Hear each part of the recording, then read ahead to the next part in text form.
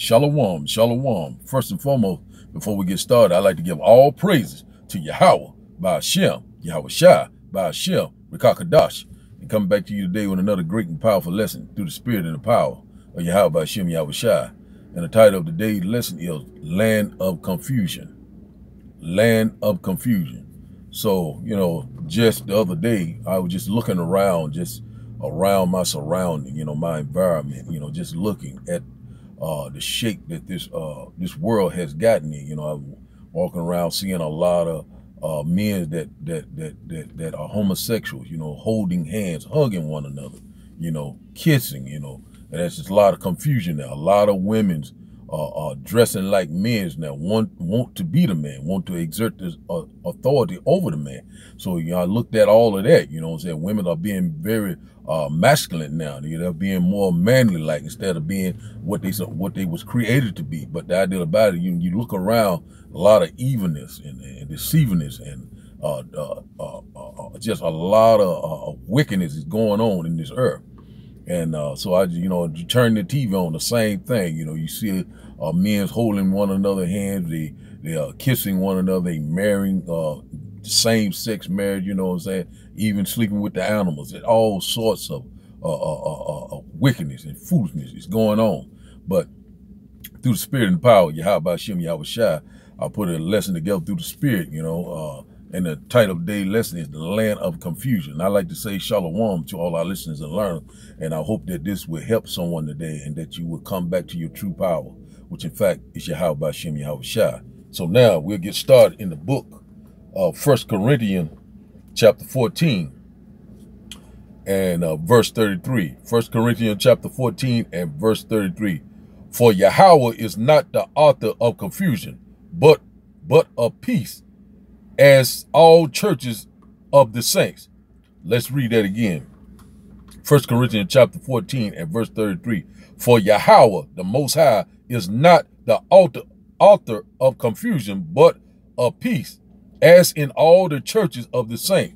So Yahweh Hashem, Yahweh Shai is not the author of all this confusion, what we see right now, all this sin and all this wickedness. He's not the author of this at all, even though he create good and evil, but he's not the author of this wickedness, what's going on. The earth is polluted, and everywhere you look around, and the ideal about it, it's easy to get sucked back into this wickedness if you don't trust and believe in Yahweh Hashem, Yahweh Shai. So now we'll go to, let's go to Job chapter 9.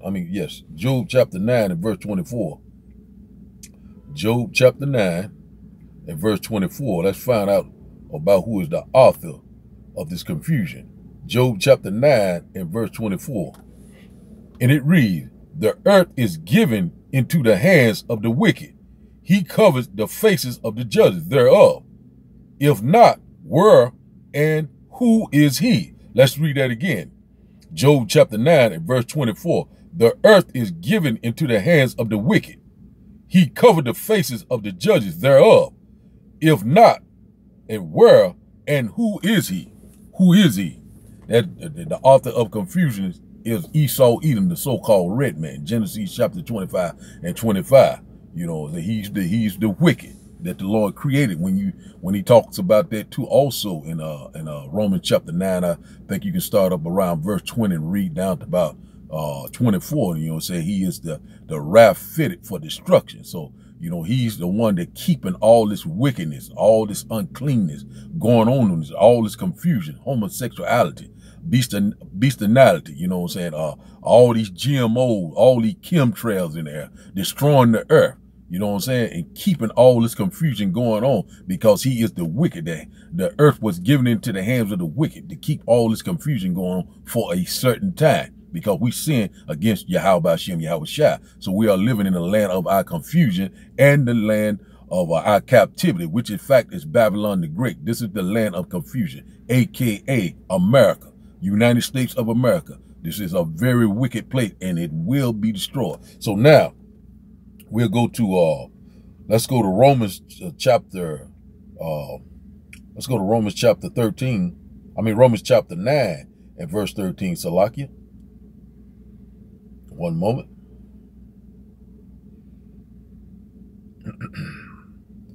Romans chapter 9 and verse 13. And it reads, as it is written, Jacob have I loved, but Esau have I hated. Let's read that again. Romans chapter 9 and verse 13. As it is written, Jacob have I loved, but Esau have I hated. So the idea about it, there's a lot of confusion going on there. He loved everyone. Everyone can receive salvation, plain and simple, as it is written. Jacob I love, and Esau I hated. So the idea about it is one that he loved. And who do he love?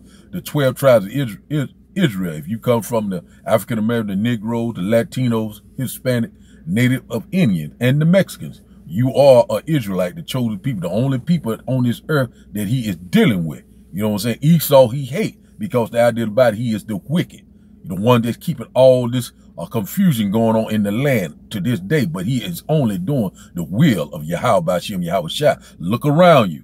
You know what I'm saying? Pray, be sober. You know what I'm saying? And come back into the clearness of his sight, which in fact, this great wisdom and knowledge, which only in fact come from Yahweh Bashim Yahweh Shai. So now let's go to Hebrews, get a little bit more edification on this about the land of confusion and who is the author of this confusion. Now we'll go to Hebrews. One moment. Let's go to Hebrews chapter I want to go to here. Chapter 12, and we'll start up at verse 16. Hebrews chapter 12 and verse 16. And it reads, lest there be any fornicator or profane person as Esau, who for one morsel of meat sold his birthright. Verse 7. For ye know how that afterward, when he would have inherited the blessing, he was rejected, and for he was found no place of repentance, though he sought it carefully with tears. So the idea about it, the earth was given into the hands of the wicked. So that's a lot of wickedness and a lot of dark and evilness is going on, and unclean and filthiness. This world is completely polluted. And recompense and judgment is on the way. The Lord is getting ready to come back to clean this place up, to level this place. You know what I'm saying? Because the ideal about it, the sin has exceedingly great. It has reached all into the heavenly realm. And he's getting ready to set up his kingdom, which in fact is the kingdom of heaven, the world without end. It's on the way. Transition of power is getting ready to take place. The birthright. You know what I'm saying? That's what this is all about. Esau and Jacob. And we are living in the land of our captivity, in the land of confusion. And this is the land of death and destruction. You know what I'm saying? But the idea about it, you know what I'm saying? This place will be total destroyed and desolate. But the idea about it, the title of today's lesson, once again, is the land of confusion.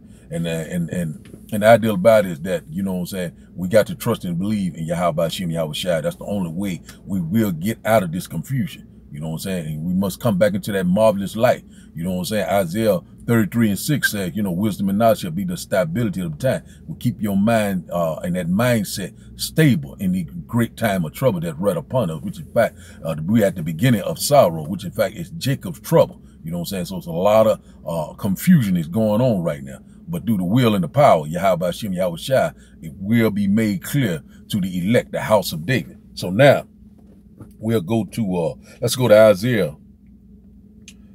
One moment. Let's go to Isaiah chapter 24 and verse 10. Isaiah chapter 24 and verse 10. And it reads, the city of confusion is broken down.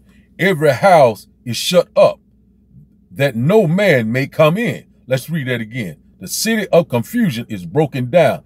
Every house is shut up, that no man may come in. So during Jacob's trouble, a lot of things, this place is being broken down from the inside out, and the idea about the Spirit of the Lord is moving through this great and wicked place, getting ready to bring this place down. A lot of things, people are unemployed, a lot of rumors of a shortage of food, you know what I'm saying? It's beginning, a lot of people are beginning to see that it's a lot of uncertainties going, a lot of confusion is going on. Because this is the will of Yahweh Bashim Yahweh Shai. This is the land of confusion. You know what I'm saying? You look around you, everywhere you look, it's some type of perverseness and evenness is going on. Like a man trying to have a baby, trying to put a a womb inside of man. That is great confusion and a great sin. And you will be burnt off the face of the earth, which in fact, that is the wicked. Esau, Edom, he is constantly keeping a lot of confusion up. This is the land of our confusion. But the idea about it, the spirit and the power, Yahweh Hashem, Yahweh Shai, you know, that the elect will not fall for any of these devices that Satan is trying to pull on, especially the Maxine mandatory, you know what I'm saying? He has the answer, but he is the wicked, the one that's keeping all this confusion up, you know what I'm saying? Trying to start this global reset, you know what I'm saying? This 5G digital blockchain system, you know what I'm saying? Which in fact will lead into the RFD microchip, which in fact is the mark of the beast, the land of confusion. But the idea about it, the house of David, we are not in confusion, you know what I'm saying? We are at peace, you know what I'm saying? We are hastening on that great and glorious return of Yahweh Hashem, Yahweh Shai. So now, let's drop down to Isaiah. Let's go to Isaiah 30, one moment, get a little bit more edification. Let's go to Isaiah 30, and we'll go to about Isaiah 30 and verse 3. Therefore shall the strength of Egypt be your shame, and the trust in the shadow of Egypt your confusion. Let's read that again. Isaiah chapter 30 and verse 3. Therefore shall the strength of Pharaoh be your shame, and the trust in the shadow of Egypt is your confusion. So this is revised. This is the second Egypt. You know, this is a revived Roman Empire, which in fact, this is our land of captivity once again. And Pharaoh is Esau, Edom, the so-called red man in these modern times. You know what I'm saying? As the Lord is dealing with you, you will be able to understand it. Won't be any confusion. He is not the author of confusion. And the idea about it, we are trusting in the shadow of Egypt, you know, going after the ways of the Gentiles. You know, he said, keep my commandment and live. And when you go to the book of Leviticus chapter 18, it tells you how to live and what not to do. You know what I'm saying? But we did not do that. We are trusting in the shadow of Egypt and our land of confusion. And it's keeping you away from your true power because you are unbelieving. You are a rebellious house that didn't want to return to Yahweh Hashem, Yahweh Shai. This is the land of confusion. But now we'll go to our last and final strip. You know, let's go to Ezra, the book of Ezra. Book of Ezra. One moment. Let's go to the book of Ezra. And we'll go to chapter 9. Chapter 9 and verse 7. The book of Ezra, chapter 9 and verse 7. And it reads, since the days of our fathers have we been in a great trespass unto this day.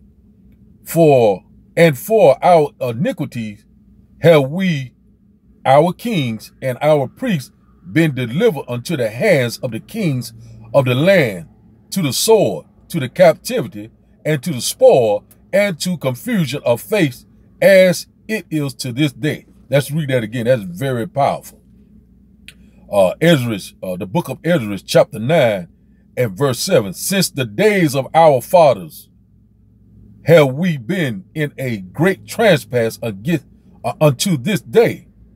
And for our iniquities have we, our kings, our priests, been delivered unto the land of the kings of the lands, to the sword, to the captivity, and to the spoil, and to the confusion of faith, as it is this day. Salaki. So the idea about it, you know, when you go back to Deuteronomy chapter 28, you know what I'm saying, the curse, you know, we did not keep his commandment, you know what I'm saying, we sinned. So to this day, my forefathers, they sinned, you know what I'm saying, they was in confusion. We went out the ways of the Gentile. When you read about in Leviticus chapter 18, you know what I'm saying, he said, keep my commandment and live. You know, when Moses brought the law down, we did not keep them. As now, we're not keeping them now. We are in the land of our captive. We dying left and right each and every day. You know, our men and women are getting shot down in the street. You know, injustice. We are filling the prison houses up left and right. You know what I'm saying? And I did about it, we're constantly trusting in this land of confusion. You know what I'm saying? The land of Egypt. Esau eating the so-called red man. You know what I'm saying? Which in fact is the wicked. When you read about it in Job chapter 9 and verse 24, and also in Job chapter 30 tell you about they were children of food. They would keep all this wickedness and filthiness. The land is exceedingly great with sin. So the idea about it, let's read another one. Spirit hit me to go here right quick. Let's go to 2nd Ezra chapter. Let's go to 2nd Ezra chapter 15. One moment. 2nd Ezra chapter 15. We'll close out there. And verse 6. And it reads, for wickedness has exceedingly polluted the whole earth, and their harmful works are fulfilled. Let's read that again. 2nd Ezra chapter 15 and verse 6. For wickedness has exceedingly polluted the whole earth, and their harmful works are fulfilled. So that deal about it. Everything is coming to full circle now, you know. It's just a few more prophecies to be fulfilled, you know.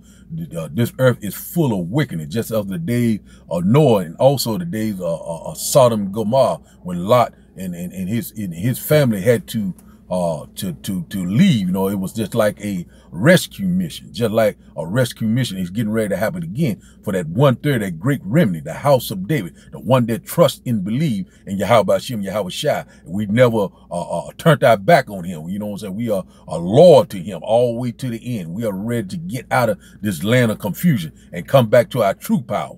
You know what I'm saying? We are hastening that great and glorious return of Yahweh Hashem, Yahweh Shai. So I'd like to give all praises to Yahweh, Ba'ashem, Yahweh Shai, Ba'ashem, Rikakadash. And I like to say, Shalom.